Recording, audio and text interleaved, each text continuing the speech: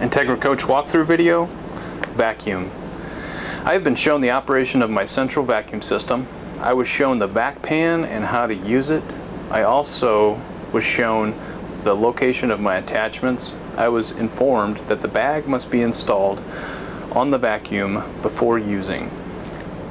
Okay, for ease of use and ease of demonstration, I've brought up all the accessories and everything up into the living area.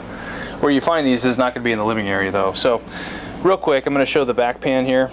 So this is very simply a kick plate, for lack of a better term. This section here that sticks out, you're going to kick it, or you're going to press it in. What that does is it opens up the, it pulls, turns on the vacuum, and then you can just sweep items in there. It's not pulling real well because I brought the cap inside, but you can hear that. So you just sweep things into there. Very nice feature. So you can just sweep everything right to this point and sweep it in. Now I brought the this box here is going to be in the on the passenger side, one of the frontmost cargo bay doors. You'll find this box with all these accessories in it. But I'm just going to use the hose here, and we're going to show how to put that in, turn that on. So go ahead and press that in. What that does is it turns the vacuum on as well.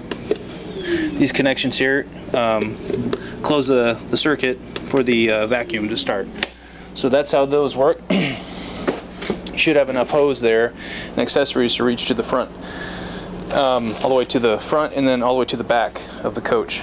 So the vacuum itself is actually going to be located on the driver's side in the middle, about midship, in the storage doors, the cargo bay doors down below. The front of it will look like this. It's sort of tucked up underneath the floor, up below the floor, next to the aqua hot.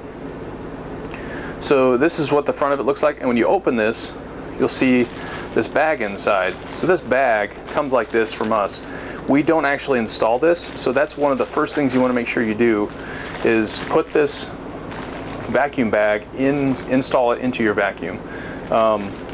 We're not going to do that for you because we don't want to cause damage to the bag. So if you don't install it, the dirt and debris and everything is just going to go right into the box of the vacuum without being collected in a bag, and you're going to have a mess later on. So please install that first, and that's how the vacuum works.